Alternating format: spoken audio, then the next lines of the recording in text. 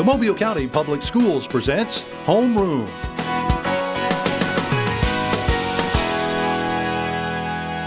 Hi, and welcome to Homeroom, where we introduce you to the educators and the students who make Mobile County Public Schools the best school system in the nation.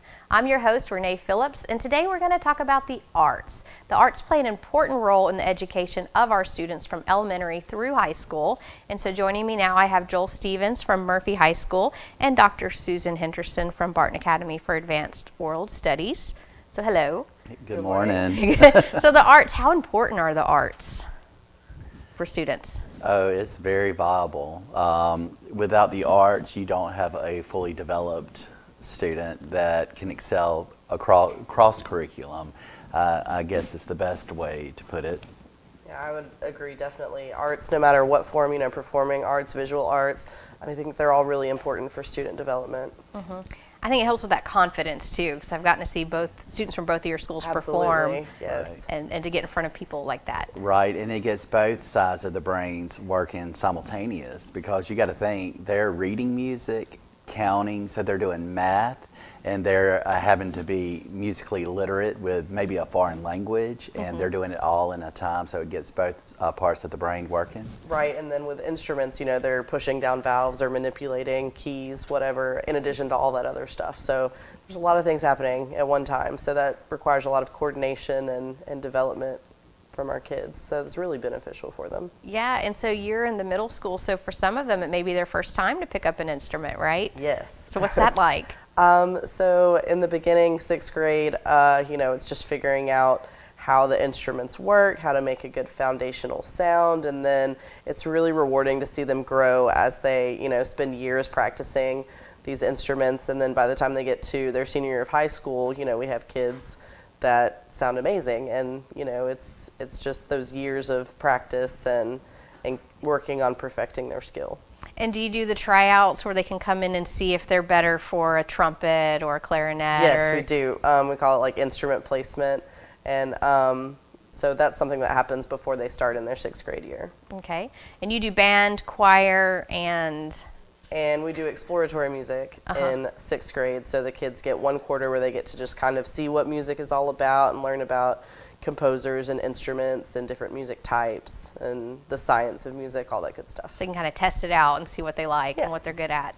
And then Joel, by the time you get them, you do wonderful things at Murphy. Well, we take from the exploration into actually coming in and focusing on one craft and developing it across the performing arts. So a singer and a dancer or an actor, like we did spoken word, where they portray it in dance as the actor speaks the poem and stuff. So it actually takes it from exploring to actually utilizing it throughout the entire collaborative performing arts.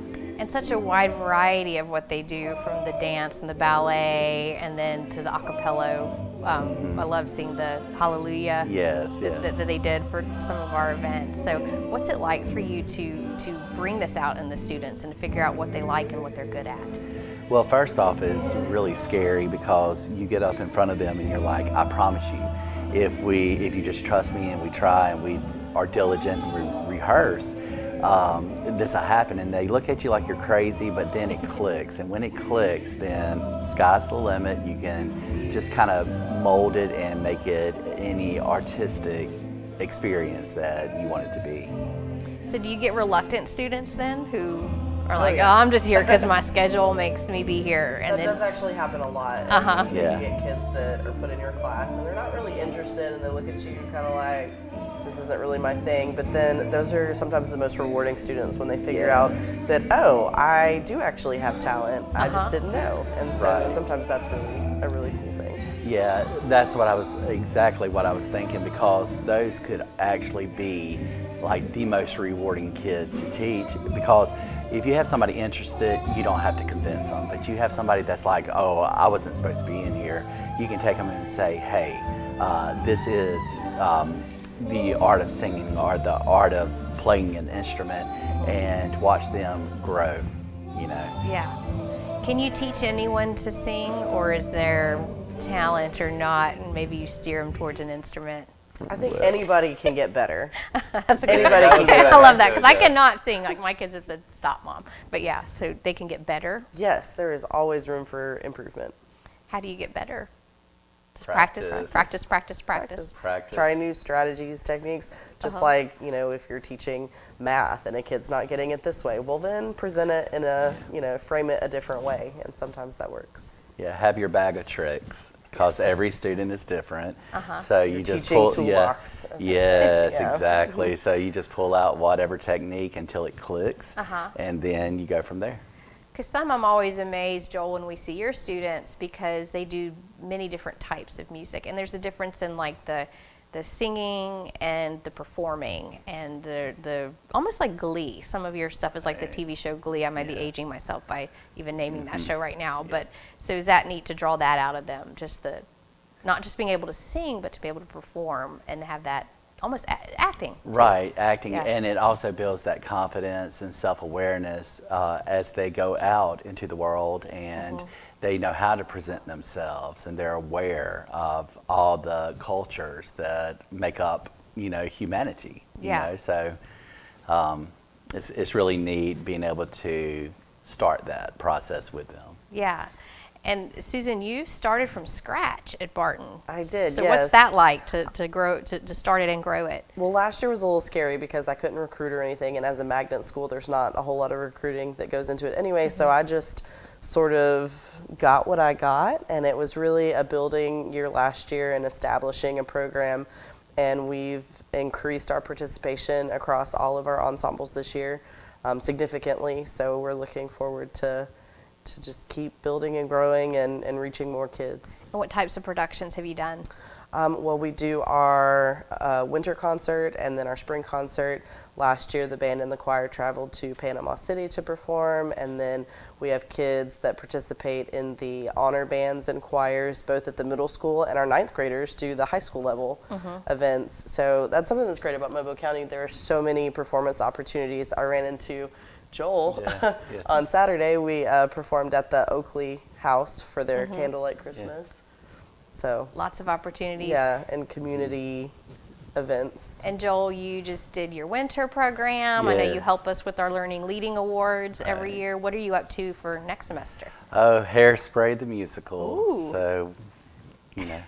How does that happen? So you have auditions first? Yes, ma'am. We audition campus-wide, and then we get the pool of talent in, and we're like, okay, this pool of talent would best match this musical. So that's how we choose the musical. Oh, so the musical is based on your Right. strengths. We do a cattle call, and then we do callbacks to actually let them audition for specific roles and characters, and then we do a second round of callbacks to actually pick the lead roles, and then it's a year-long process that they go through. So have they started practicing yet? They or- have. Oh. They started back in November. Okay, so it's intense, lots It of is hours. intense. Good. Hours. Well, we look forward to seeing Hairspray and to all that Barton's going to do as you grow throughout the years. We're excited about the arts opportunities in our school. So thanks to both of you for what you do. We had to break for commercial. When we come back, we're going to hear about some more of our arts programs in Mobile County Public Schools. So stay tuned for Homeroom.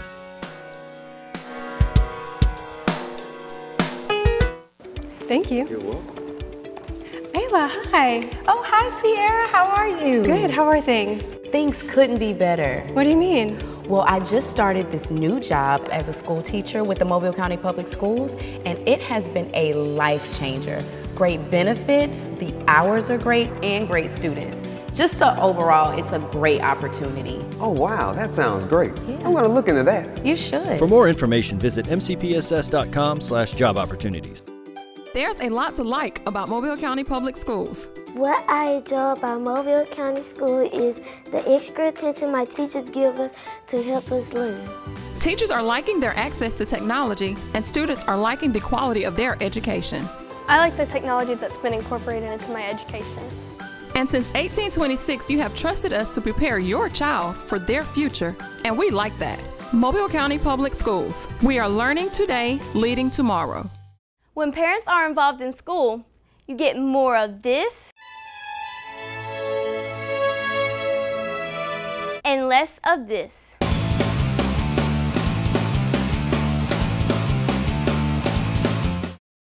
Hi, and welcome back to Homeroom. Today we're learning about some of the arts opportunities that our students have in Mobile County Public Schools. And joining me is Maggie Pope, and you're the dance instructor at Dunbar School for Performing and Creative Arts. Yes.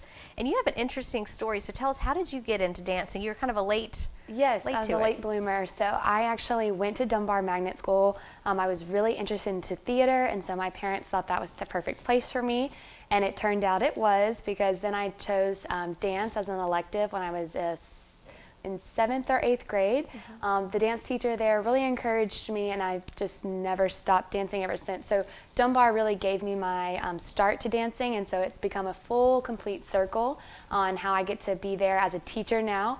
After Dunbar, I went on to participate in Davidson High School's dance program with Angie Dusoy, and then I went and got my dance education degree at the University of Southern Mississippi. So Dunbar really has a special place in my heart as a student and as a teacher now. Now you're there. And that's the perfect example of kind of why we do the things that we do in the school system, which is to foster that talent and to make people appreciate. Or just pull it out of somebody who didn't even know it was there. Yeah, to introduce them and to go with it. And so you danced at Dunbar, and then you went on to Davidson. I want to mention that because Ms. Dusoy has a great program there. Absolutely. And what was that like to go there and dance under her? Miss Dusoy, or Miss D is what we like to call her, she gave us a really great example of learning the arts as, you know, the technique, but then also the history of it. And that's what a lot of people forget about dance education, is that it's the education of the history and dance filmmaking and how to choreograph and how to dance. So there's so many dance topics within just how to do ballet and how to do modern and how to do jazz that she gave us, and that education is what really hooked me into dancing. Yes, it's fun to do all the styles, but learning about who Isadora Duncan is and how ballet has evolved and all those types of topics are what's really interesting to me and what really wanted me to pursue dance education into college. And they have such a great track record at Davidson. I know recently they've had 2 students go to Juilliard, and that's pretty neat because I think only, 12 or 24 people get selected per year, and have 2 from Mobile County Public Schools. And then it's just so cool because then that connection is established, and Reggie Turner, which is one of those students, came to Dunbar this year to teach our students, and that was just really cool because he taught class, and then we had a Q&A afterwards, and our students got to learn all about a fresh student at Juilliard, and I know my students were really excited, and it was really beneficial to hear that. So it's really fun how our dance community is so small that we can all still be connected and share, and it's really, really cool. That is great. And so tell us what you do at Dunbar. What type of dance are you teaching? Yeah, so at Dunbar we have 4 main levels. We have beginner dance, and then we move into intermediate dance 2. We have our Revolution Dance Company and then our Fusion Dance Company. And at Dunbar we start in Dance 1. We go over your basic vocabulary of modern ballet and jazz, as well as we focus in on the elements of dance, so how to create and how to choreograph using all of those terms. And then when you get to Dance 2, you get a little bit more intermediate mix in there. We're still covering that modern ballet jazz world, but we're adding in a little bit of contemporary and a little bit of hip-hop and a little bit more different genres of dance.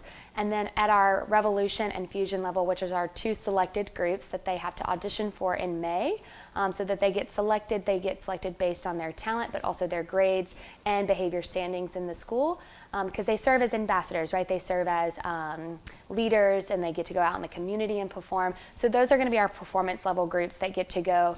For example, Revolution, we performed at the Art Walk in October. We did a little bit of a thriller Halloween set of routines, and then that's a fun one. I got to come out and see when you guys did the thriller. The crowd was exciting, and it gives them, you know, how to perform in local settings. And then our Fusion dance group, they performed recently at Christmas Jubilee, and so that was also fun as well. So our advanced and intermediate special groups, they get to do more of the performance outreach programs and things like that in the community. And do you get a lot of dancers who have a lot of experience, or do you also have some like you who come in not really knowing what to expect and then excel? At our Dance 1 level, there's a lot of newness and not really sure. You know, their knowledge of dance might be what they've seen on TV or what they've seen on TikTok. You know, we get a lot of that, and then that's when the education comes in and talking about ballet and modern and jazz and all that.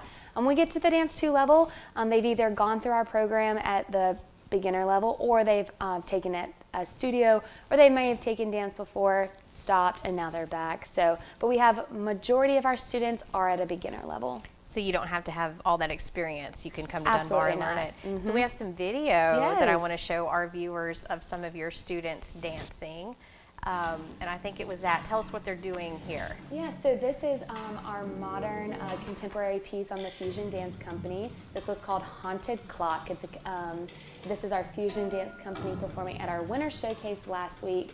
Our Winter Showcase features our Dance 2, our Revolution, and Fusion Dance Company. We also had a special guest appearance by the Old Shell Road Dance Company. And so this is it. How long does it take to prepare for a performance like this? We started prepping, this group started prepping actually in July. They had a summer workshop where they learned some of their choreography, and but some of the newer choreography that they performed, this dance for example, we started this back in November. So we take about a month or a month and a half of prep time.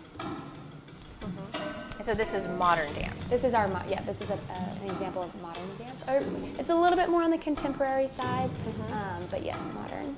So what kind of dancing do your students like the most? They love jazz. Yeah. They love jazz, just because they can have a little bit more of their personality shine through. This year I've had an increase of, so for example, here's one of our jazz pieces. This is actually a guest choreographer came in July to set this on this group. His name is Derek Williams. He was also a former teacher at Dunbar. He also was a former member of the Davison Dance Program and a former friend of mine from Southern Miss. So that was our jazz piece from that same show. But yeah, they really love jazz. But I've had an increase of interest in modern. So that's exciting because modern might be one of my favorites. So would you encourage any person who's interested in dance or the arts to apply to Dunbar and to go to Dunbar? Absolutely. Even if it's like you're interested in art, the arts of music or of theater, because like I said, you may not know you have a hidden talent of dancing, and so it's just, Dunbar is such an amazing place to come and explore all the arts, because we do. We have visual arts, music, we have theater, we have strings and band and choir. We even have AV Tech, so our students can learn the behind the scenes of how they do the morning announcements every day via broadcasts and things like that. So Dunbar is such a fabulous place to learn about everything and anything when it comes to the performing arts. And such a fantastic opportunity, especially for our middle school students. Yes, because you get to just learn. You get to go here and there, and you don't have to necessarily stick to just one track right away as a 6th grader, right? You can kind of explore and dabble in all these different arts. And then by your 7th grade year, you can find one that really fits with you and continue working on that throughout your time at Dunbar. That's awesome. So thank you for what you're doing at Dunbar. We have to break for commercial, but when we come back, we're going to learn about some more of our arts programs in Mobile County Public Schools. So stay tuned for Homeroom.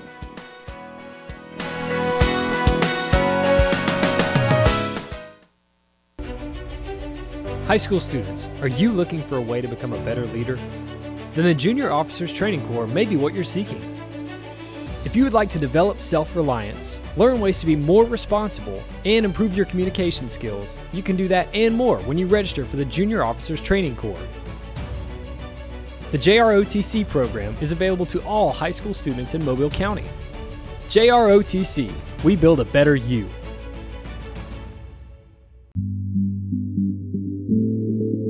Mobile County Public Schools, the place that has it all.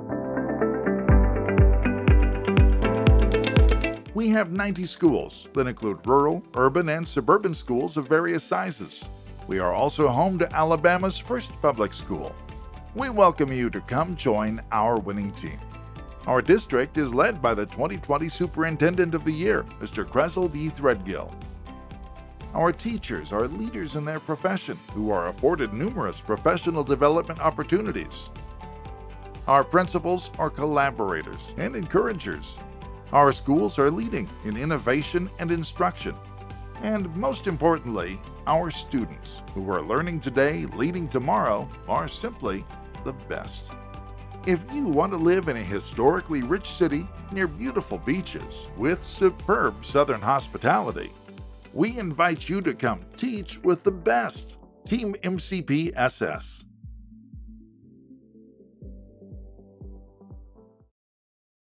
Hi, and welcome back to Homeroom. Today we're learning about our arts programs that we offer for our students. And joining me, I have Eric Brown and Japonica Brown. And you're from LaFleur and Baker, and you have some interesting stories, I think, because Baker has long been a great school for theater, which is what you do. And then Japonica, you're growing the program at LaFleur. Yes. So tell us your journey, because it's an interesting story. You're a LaFleur graduate, and you just came back for the revitalization. Yes, thank you for having me. I really appreciate it. I'm excited to be here. I am a 2004 graduate of John L. LaFleur Magnet High School, and I just recently moved back to Mobile. This is home for me, and so it was just a really gratifying moment in my life to come back to my high school and build a program that I feel is vital to the community there. Because the arts are so important. Eric, wouldn't you agree to that? Oh, absolutely, absolutely. And how long have you been at Baker?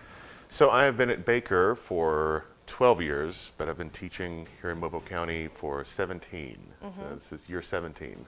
And you do the theater program there. So tell us, what types of programs do you do? Yeah, so we've really, really grown. You know, musical theater is probably our most popular. I have 55 students in musical theater this year. But we also just got a new technical theater class. We also have acting for camera. So it's really exciting as far as, you know, lots of just different options for kids. It's not just one general theater program, but they really can dig in and get specific. Because the behind the scenes is very important. I always notice that when I see a play or a musical, the setup, the technical parts. Right, yeah. And that's something that, you know, a lot of our students just really, they have an interest in that. They excel at that type of work. And, you know, actually at Trumbauer, at State Trumbauer, we did really well in both lighting and sound designs. We have some video. Tell us what they're doing here. So, okay, yeah, so that's, this was actually part of our light board training.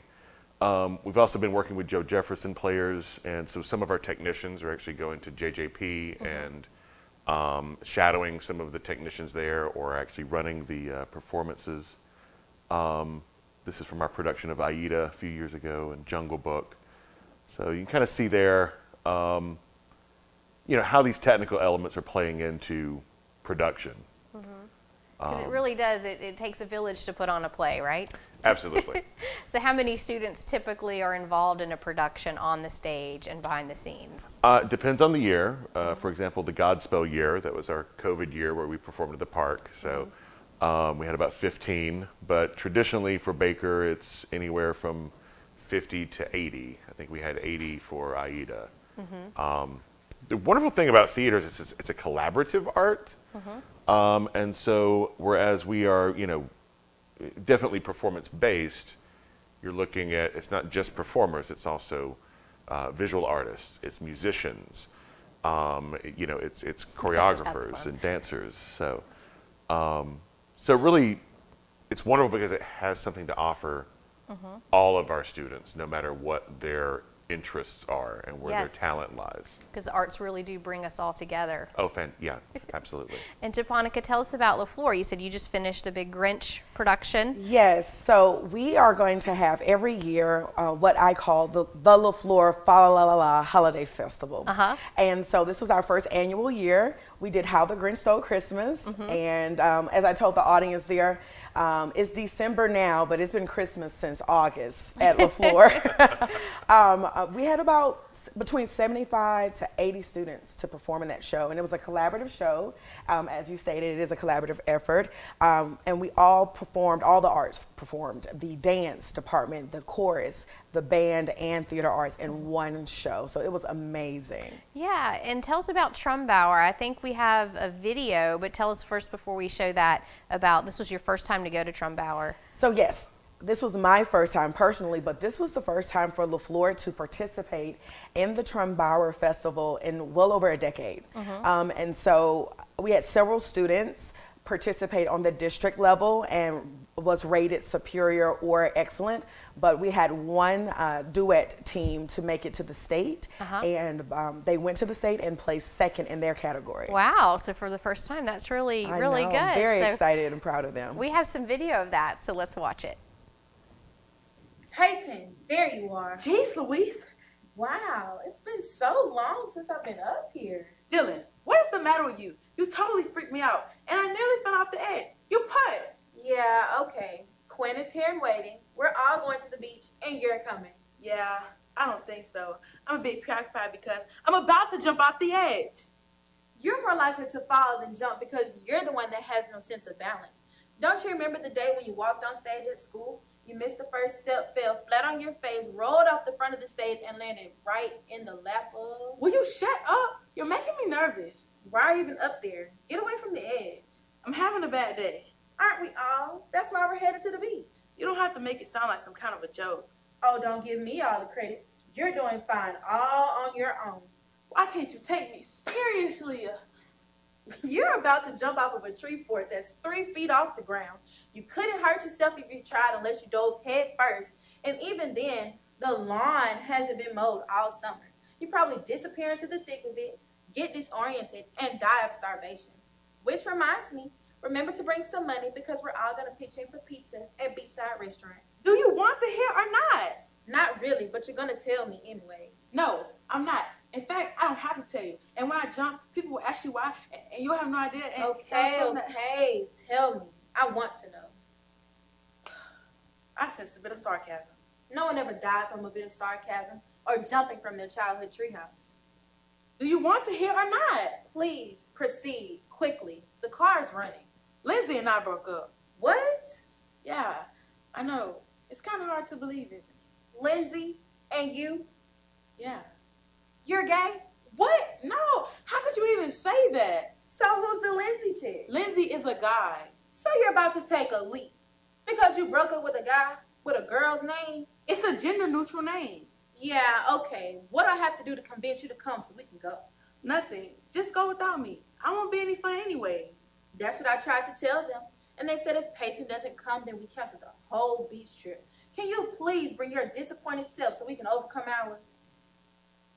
So that's great. I know you're going to continue to do great things at LaFleur. Now, Baker has a long tradition of doing well at these state competitions. So how does it make you feel as a fellow educator to see your colleague and see the growth of the arts throughout Mobile County? Oh, I'm so happy. And just to see, like I said, our theater departments especially continuing to grow. It's been great, especially having, I said, when I first started was 17 years ago, and it was, we had maybe 3 programs that were active, and so, you know, we just keep great opportunities. Getting better and better. So tell us, what's Baker doing this spring? SpongeBob the Musical. Ah. Yeah. Interesting. Yeah. It's gonna now be a lot of it's fun. good, right? Oh yeah, oh it's okay, fantastic. Okay. I think even if you don't I'm like skeptical of SpongeBob. even if you don't like the TV show, I think you'll love the musical. So come and be amazed. Lives in the pineapple under the sea. Yes, yeah. And LaFleur, what are you working on? We are currently in rehearsal for Black History. It's the Me I See, the Journey of Black Identity. So it's going to be a collaborative show again with chorus, band, and theater and dance. So very excited about that. Yay. So we look forward to seeing those productions. That's all the time that we have. Thank y'all for what you do with our students. You're phenomenal, both of you. And we'll see you guys next time on Homeroom.